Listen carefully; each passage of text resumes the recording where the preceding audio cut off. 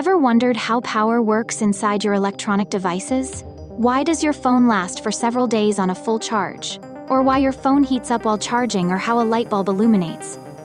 Why some devices get hotter than others when running? What magic allows laptops to be so thin and light, yet incredibly powerful? Why are data centers, the backbone of the internet, becoming more energy efficient? Is there a simple yet powerful equation that can explain it all? Today, we're diving deep into a fundamental law of physics that governs the flow of energy in electrical circuits, the power law. What exactly does this mean? And why is it so important for understanding everything from your smartphone to massive power grids? Welcome to Club Academia, where curiosity meets knowledge. If you're passionate about science, technology, and the wonders of our world, you're in the right place. Today, we're diving deep into power law, the formula P equal to IV, and how it shapes the world of electronics and energy.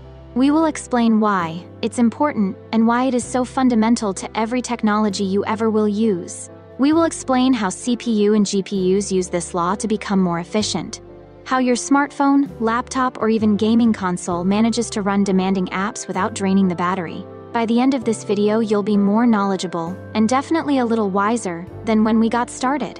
What is the power law? The power law is a mathematical equation that relates the power consumed by an electrical component to its voltage and current. The formula is P equal to IV. P stands for the power measured in watts, represented as W. Power is the rate at which energy is used or produced. I stands for the current measured in amperes, represented as A. Current is the flow of electric charge. V stands for the voltage, measured in volts, represented as V. Voltage is the electric potential difference that drives the current through a conductor. So, this equation tells us that power P is the product of current I and voltage V. To put it simply, the more current you have and the higher the voltage, the more power your circuit will consume or produce.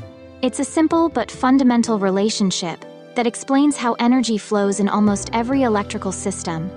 From your home's power grid to tiny microchips in computers, let's look at a real-world analogy for the power law.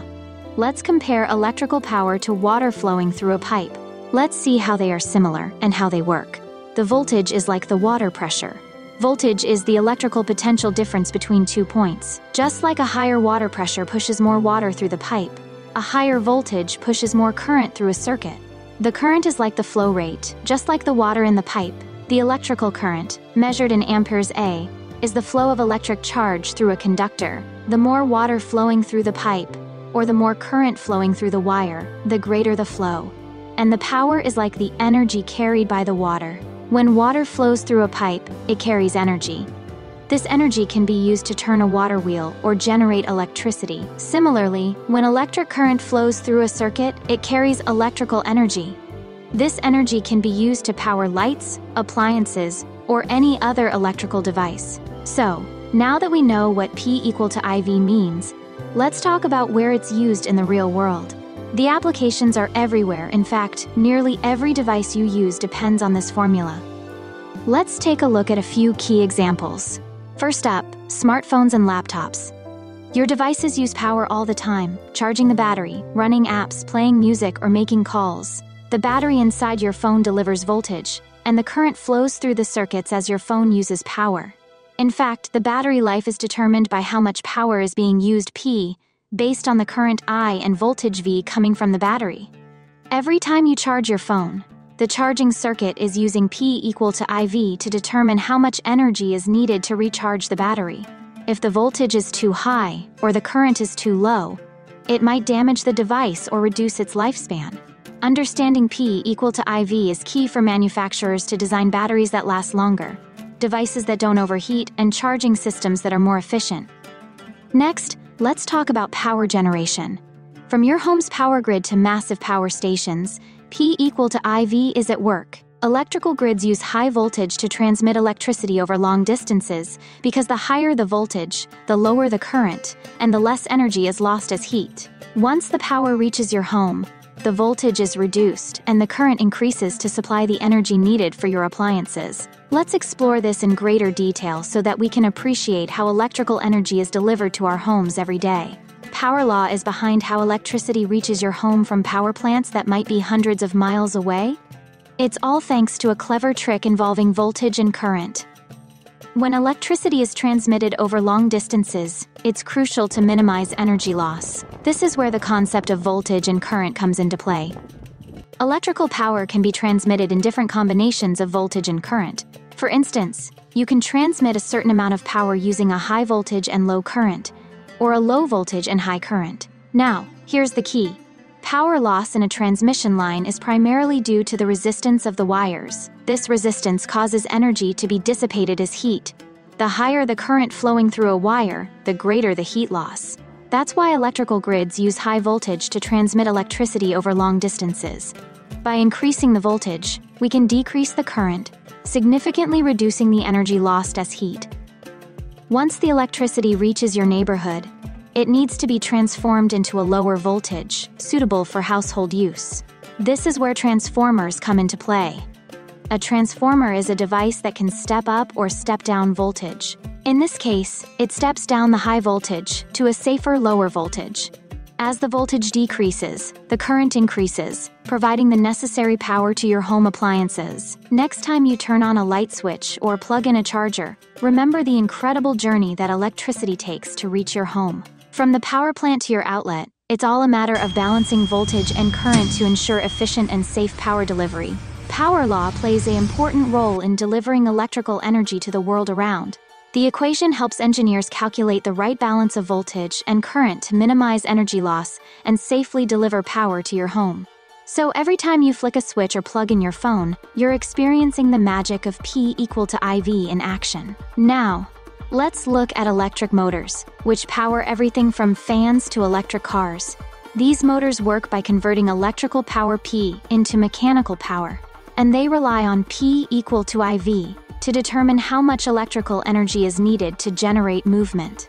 By understanding this relationship, engineers can design motors that are more efficient, with just the right amount of current and voltage needed to power a device. Without the power law, we wouldn't be able to understand how to size and optimize electric motors, whether they're in a blender or a Tesla.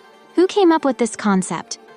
Well, the formula P equal to IV is actually an application of basic principles discovered by some of the greatest minds in physics, including Georg Simon Ohm and James Clerk Maxwell. Let's start with Ohm. In 1827, Ohm formulated Ohm's law, which relates voltage, current, and resistance. This is the foundation for understanding how power works in an electrical circuit. Maxwell, on the other hand, developed the field equations that describe how electromagnetic fields and energy move through space, essentially laying the groundwork for the development of modern electronics. So, while P equal to IV isn't a formula that was discovered by a single person in one moment, it's a culmination of many discoveries over the centuries that led us to understand how power is used and transferred in electrical systems. Check out our video on Ohm's law, which explains how Ohm's law relates voltage, current, and resistance. Why is the power law important? Now, you might be wondering, why is P equal to IV so important? Well, this equation is crucial because it's at the heart of energy efficiency, device design, and power management. Understanding this formula allows engineers to make smarter decisions when designing circuits, batteries, and even power grids. Without this formula, we wouldn't be able to build energy-efficient devices, create sustainable power systems, or even safely transmit electricity over vast distances. Take renewable energy systems, like solar panels or wind turbines. These systems rely on power law calculations to ensure that the energy generated is used efficiently, without wasting energy through excessive current or heat. Whether you're designing a tiny microchip or managing an entire national power grid, P equal to IV gives you the tools you need to understand how power flows and how to optimize it. Now let's discuss CPUs and GPUs that power our digital world. The performance of a system, like a processor, the power consumption increases exponentially. Think of it like a car. The faster you go, the more fuel you burn. But in computing, we want that balance, speed without burning through battery life or overheating. In traditional CPUs, when designers push for higher performance, they often hit a point where the power consumption goes through the roof. More cores, more clock speed, and more features. All of these need more energy. And guess what? At a certain point, this can lead to inefficiencies, especially in mobile devices like smartphones, where battery life is everything. The ARM architecture is a family of reduced instruction set computing RISC architectures for computer processors. It is the most pervasive processor architecture in the world. With more than 300 billion ARM-based chips shipped, they are used in products ranging from sensors, wearables, and smartphones to supercomputers. ARM processors use the power law strategically. ARM doesn't focus on brute force. Instead, they focus on smart scaling. Their chips are built with a principle called heterogeneous computing, which means they use a combination of powerful cores and power-efficient cores working together. ARM chips, like those found in your smartphone or tablet, often use a setup called big-got-little architecture. The big cores are super powerful and handle demanding tasks like gaming or video editing, while the little cores are more power-efficient, taking care of simple tasks like checking email or running background processes. Intelligently switching between these cores, ARM processors achieve the sweet spot between performance and power efficiency. This dynamic switching isn't random. It's designed to follow the power law's principle. The big cores push performance when needed, but don't overconsume power unless absolutely necessary. Meanwhile, the little cores take on the easy tasks, keeping things efficient and extending battery life. This combination allows ARM chips to maintain a high performance for intensive tasks, while avoiding the exponential power increase typical of traditional CPUs. The result? Mobile devices can last longer, run cooler, and handle high-demand tasks without draining your battery in the process. And ARM isn't just stopping at smartphones. Their designs are being used in everything from laptops to servers, and even the latest gaming consoles. The power law is still at play, but ARM's approach allows them to unlock the best possible performance while keeping power consumption low. An essential factor in our world of always connected, mobile-first technology. So, how does this all tie back to the power law? Simply put, ARM processors don't just throw more power at performance. They apply the power law in a way that balances power and performance, ensuring that we get the best of both worlds: speed when we need it, and efficiency when we don't. Thanks to the smart application of the power law, ARM processors are powering the next generation of tech. From ultra-efficient smartphones to blazing fast AI systems, we will cover ARM processors in greater detail in a separate video. Similar to CPUs, GPU designers utilize power law to increase the efficiency of GPUs. GPUs are designed to perform massively parallel computations, making them ideal for tasks like rendering graphics and machine learning. The key to GPU design is striking a balance between performance and power efficiency. While high performance is essential for demanding tasks, excessive power consumption can lead to thermal throttling, reduced performance, and increased energy costs. By carefully considering the power law and employing advanced techniques, GPU designers can create powerful and energy-efficient devices that push the boundaries of computing. Looking ahead, the importance of P equal to IV is only going to grow.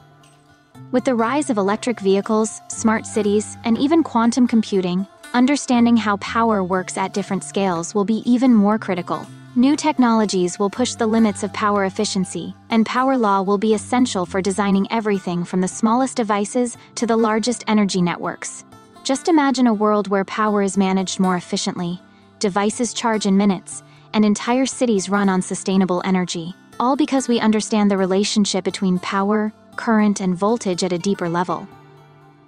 If you enjoyed this video, don't forget to give us a thumbs up, subscribe to Club Academia, and hit the bell icon for more fascinating content. What other technologies and topics would you like us to explore?